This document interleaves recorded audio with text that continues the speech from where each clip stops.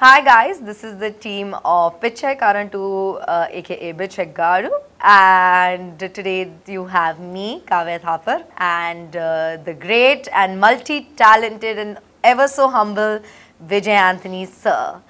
Today we are doing one of the most rarest interviews where I will be interviewing sir because since the past few interviews he's been flirting with all the interviewers and I'm very jealous. Okay. And he is only allowed to flirt with me. You, yes. So that's why I will be doing this.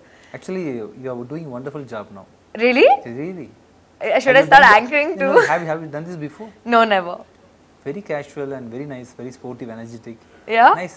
See? Really nice. And now I like this. See, this is only for me. Only your compliments and flirting skills only should be for me.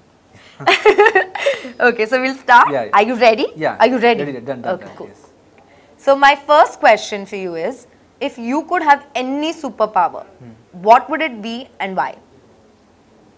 You want me to have a superpower? What will I do, right? Yeah, like what would it be? Firstly, what superpower and why? I want to become a god. A god? And I want to appear. Because he is not appearing, no. Oh, yeah. He used to say, there are so many people fighting.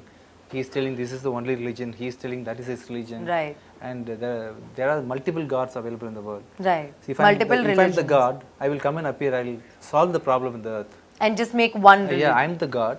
So don't fight. That is a very important thing from a god. No? Because of he's not coming and telling this to us. Yeah. How many religions they have created, how many money, how much money they are spending, right? How much fight, how much war, how many. It's become a business. Yeah, how many wars, how many people are dying because of God's absence. True. He is there, but he has to come.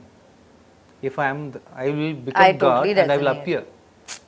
Wow. Thank you. Love this answer. Thank you. Next question.